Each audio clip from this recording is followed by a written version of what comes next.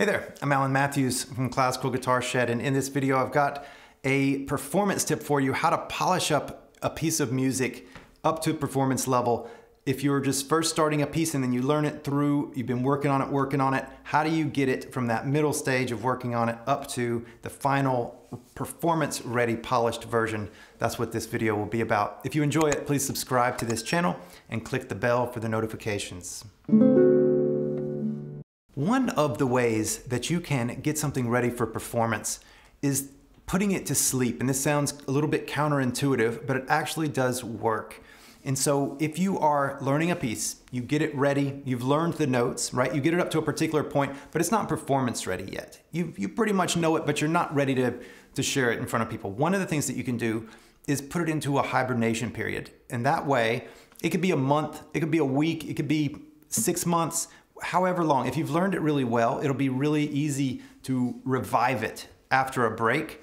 If you've memorized it and you've memorized it really well, if you've taken notes and you really have your fingerings worked out and you've got them marked in your score, then you can take a break and you don't have to fear not being able to play it when you come back, because you can very quickly resuscitate it from its hibernation.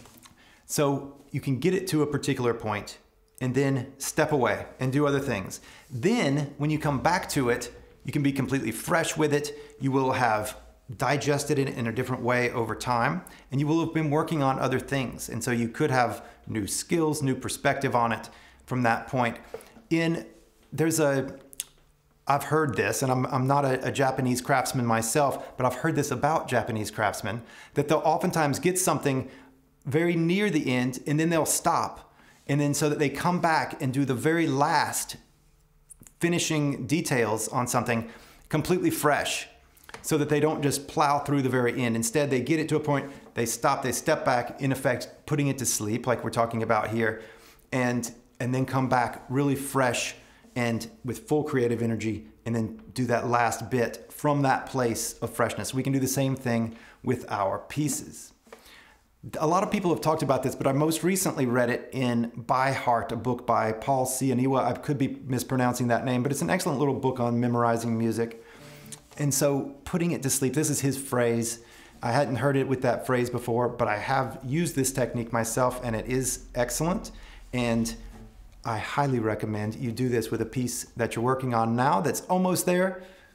Step away from it for a little while and then come back. But again, you want to make sure that you're learning really well, instilling good habits in your practice, such as really clear focus and presence, like total presence with what you're doing in your practice, and also making good notes, working out your fingerings and making nice notes and details in your music or in a journal, so that you can come back to it and just jump right back into where you were.